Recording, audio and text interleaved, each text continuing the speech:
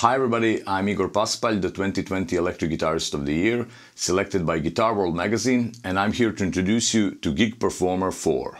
Here we have a list of the Rackspaces on the left, so you can just consider a Rackspace like one of your sounds. For each Rackspace for like clean sound, jazzy sound, rock sound, whatever. So I already have set up here for a few of my favorite plugins, but now just for the sake of demonstration, I'm just gonna open the blank gig file, so you can just see how easy it is to insert your own favorite plugin, connect everything, and which will get you going. To insert your plugin, it's very easy. You just press Command plus P on the Mac, or Control plus P on Windows, or just a right click. So if I press the right click, I'm gonna get a list of all the plugins that are installed on my computer. So I'll now insert a plugin called S-Gear, which has a multiple amp simulations and some common effect. Okay, so there it is. Now when you insert it, first you need to connect everything, so you can feel free to close it. This is my audio interface, you can see here. It's a Scarlett 816 USB. This box represents the inputs of your audio interface, same as like in hardware inputs. You have inputs 1, 2, 3, whatever, and outputs where your monitors or your speakers are connected. So I'm just gonna drag, because now my guitar is connected to input 2 in front of the interface. So I'm just gonna drag the wire from input 2. I'm just gonna drag it to input 1 of the S-Gear, of the plugin.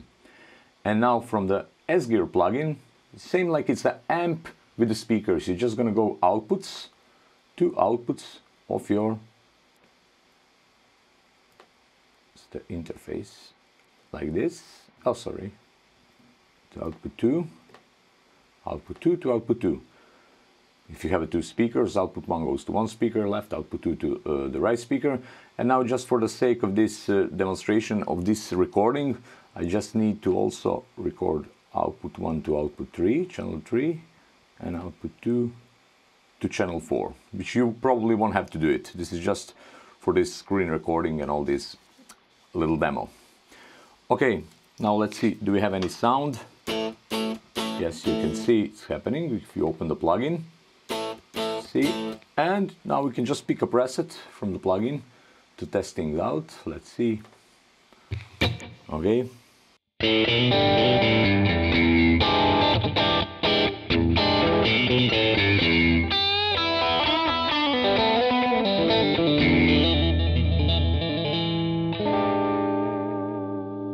And there you have it, it's working perfectly.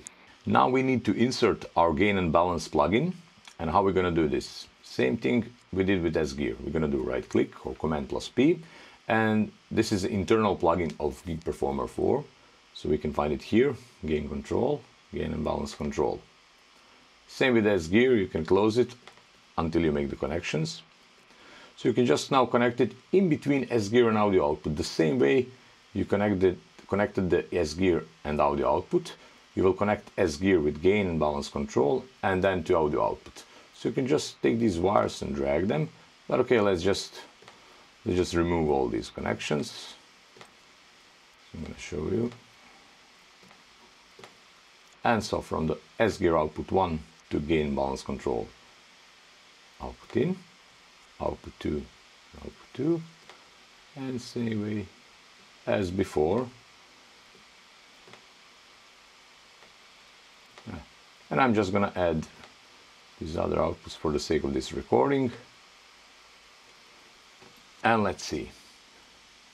Now if we open gain balance control, okay, let's just let's change a preset just for fun. Let's do as this, see, this Plex Monster. Okay, and now if you play it, you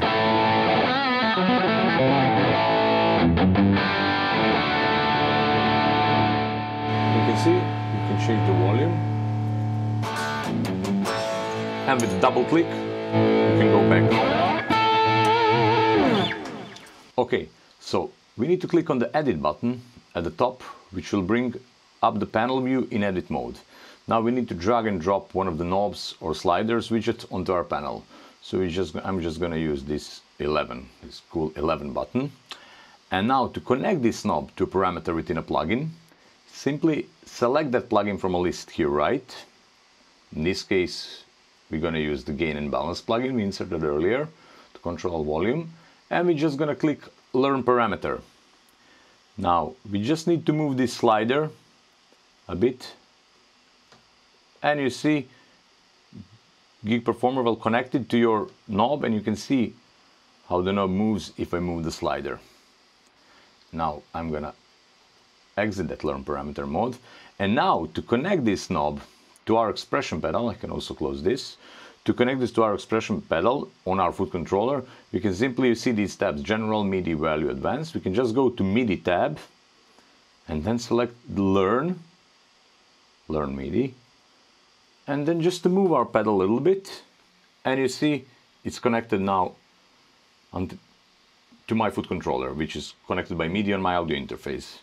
You may want to scale or limit how much you change your volume when you move your expression pedal. For example, you may want to move the pedal up to only around 0 dB or so, but not go beyond this, and that's generally a good idea. So to do this, you simply use the parameter curve designer in Gig Performer. Let's see. So to do this, we again need to be in edit mode. We're gonna click that knob again in the edit mode, and we're gonna go to Value tab. We are already there, okay, and we're gonna click on the visual scaler as this thing.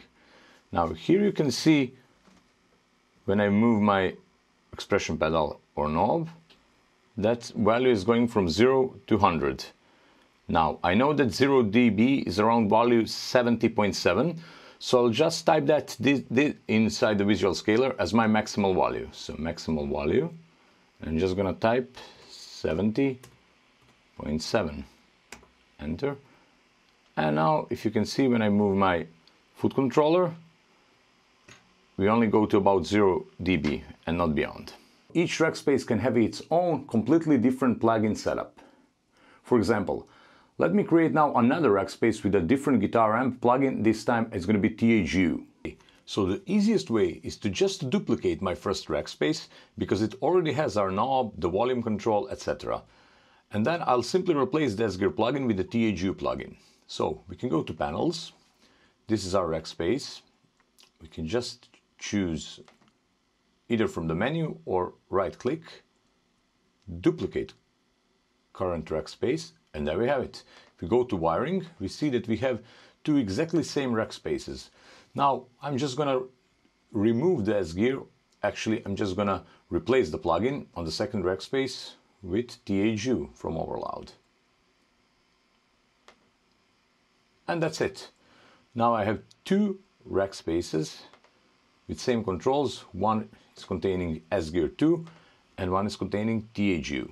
Now, how do you switch between these sounds? And how long does it take to switch between the Rackspaces? Now this is where Gig Performer really shines. Check this out. If I press 1 on my foot controller, GP will receive a MIDI program change message 1 and switch it to the first Rackspace. If I press 2, it will switch to the second one. So there is no setup needed. This is how things work by default. Now, how long does it take to switch between the patches? Well, let's see.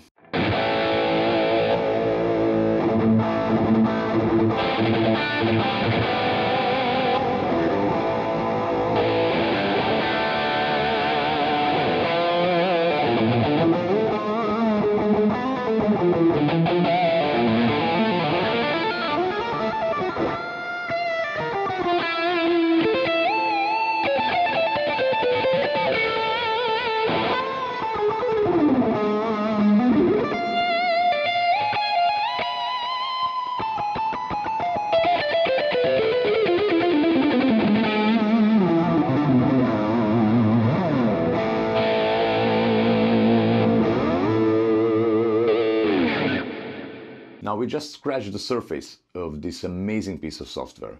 It is worth mentioning that Gig Performer was created by performing musicians themselves, who understand the joy and stress associated with live performances. Then they understand that the last thing you want to think about when you go on stage is your gear. It just needs to work, and Gig Performer creators understand that. You don't have to look or even have your laptop on stage if you don't want to. Once you connect things with your MIDI controller, you can just do your things and play. There are many more useful features in Gig Performer 4, like the global Rackspace OSC support, audio and MIDI players, GP script language, support for songs, setlist, and so on. It really is a complete package made by musicians for musicians. Rock on and own the stage.